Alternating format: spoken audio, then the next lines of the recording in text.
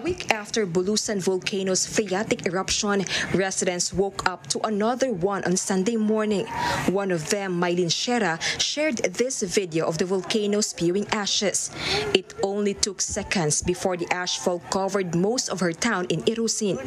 The same could be said in Juban, where villages and roads were also covered with thick ashes. Visibility along the highway was poor too. According to Juban MDRRMO, 24 out of 25 barangays were affected by the eruption.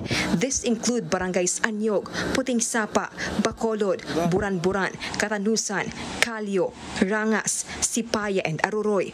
Prior to the eruption, 105 families from Barangay Puting Sapa were evacuated.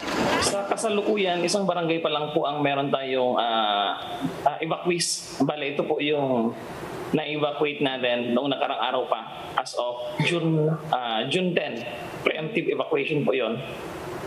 Dahil nga po doon sa previously recorded na increasing volcanic activities. As of now, wala pa namang order to evacuate doon sa prior evacuation.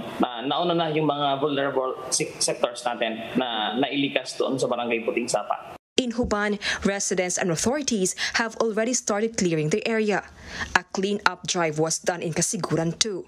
In a press conference, Sorsogon Governor Chiz Escudero said more areas were affected by the ashfall this time. Mas madaming abong nilabas ng Bulusan ngayon at hindi tulad ng nakaraang pagputok din kung saan isang barangay lamang ang naapektuhan. Ngayon, mas maraming barangay ang naapektuhan ng ashfall. Escudero also said that there is no need to declare a state of calamity yet. He assured residents that the LGU has enough funds to support over 11,000 affected individuals. The LGU said that they are targeting to finish the clearing operation along Maharlika Highway as soon as possible so that the National Police, Fire Bureau, Coast Guard, and DPWH can start going to the affected barangays. PHIVOLCS, meanwhile, advised aviation authorities to avoid flying near Bulusan Summit as the ash can be hazardous.